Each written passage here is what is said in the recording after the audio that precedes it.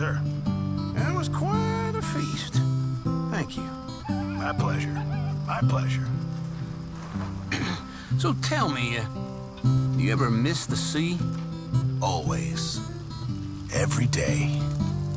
Why don't you go back? Ah, I'm too old for that business. Far too old.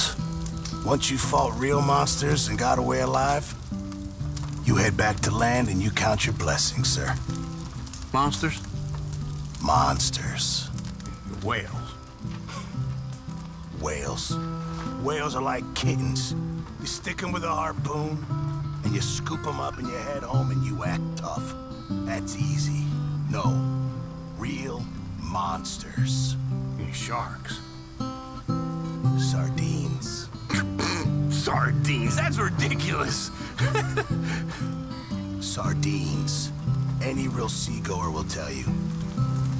Boys hunt whales. Men hunt sardines. It's not the size, it's the number.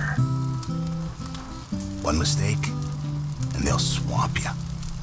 I've seen 300-pound men eaten alive. I once saw a Portuguese wrestler crushed by a net that ripped. It's the sheer volume of them. Brutal. Brutal business.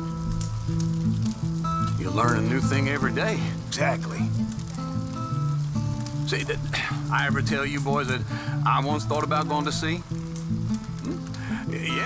Yeah, I mean, the honest truth is that I was in love with the captain's wife, and she was in love with me, and, well, we were gonna sail to Brazil and raise cattle. But, you know, I got drunk. Missed the boat. I mean, literally missed the boat. Yeah. By the time I got to the docks, it was gone. Happens. It happens. Yeah.